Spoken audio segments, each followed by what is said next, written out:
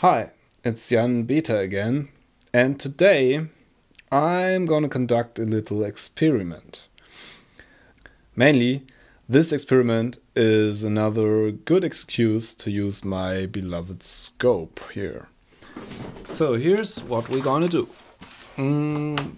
We all know these little fellas, which are USB plugs, and these are supposedly, they look as if both of those were made by my beloved Apple company.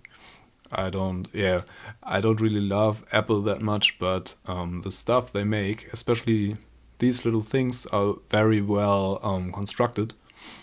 And as it happens, one of those is fake.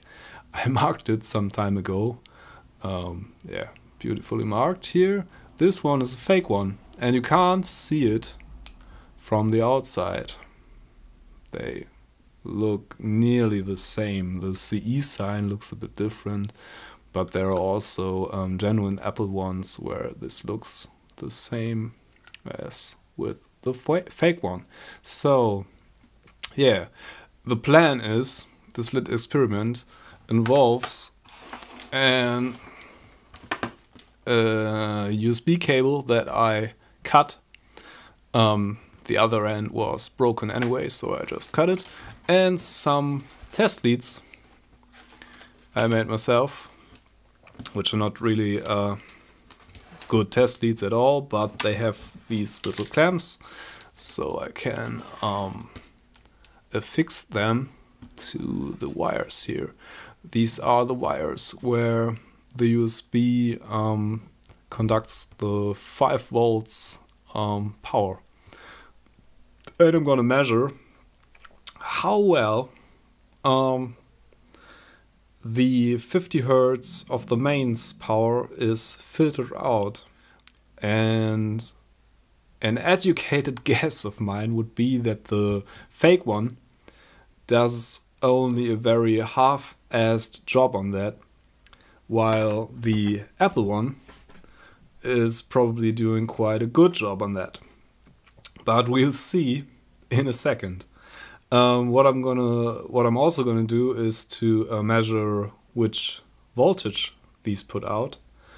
I'm gonna try without a load first, I guess.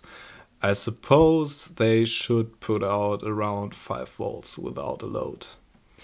And yeah, I don't wanna try with a load. This experiment is mainly to test how well these things filter the mains frequency. I have my little fluke meter here, and I'm gonna put it on volts DC.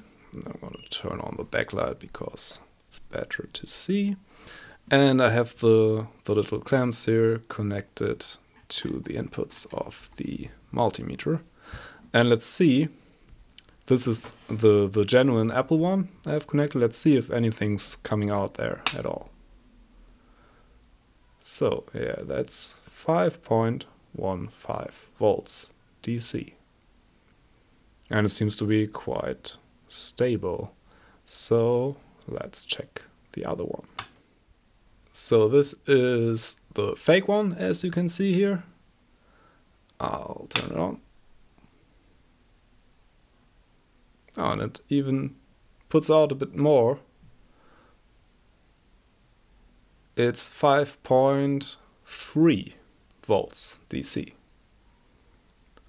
So at first glance, this seems nice. So let's turn it off again and hook up the oscilloscope and see. Maybe that's a bit of a moment of truth. I now set the oscilloscope to the AC setting.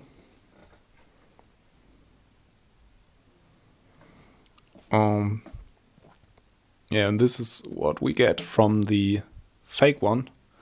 There's a lot of flutter and disturbance on here. And yeah, as you can see, if I put it in the original one, There's a lot less flutter on this. The whole line is a lot flatter, which is very good. This means that the filtering in the original Apple one is really, really nice. And it's nearly a flat line. The ideal would be, if it would be ideal DC, this line would be completely flat.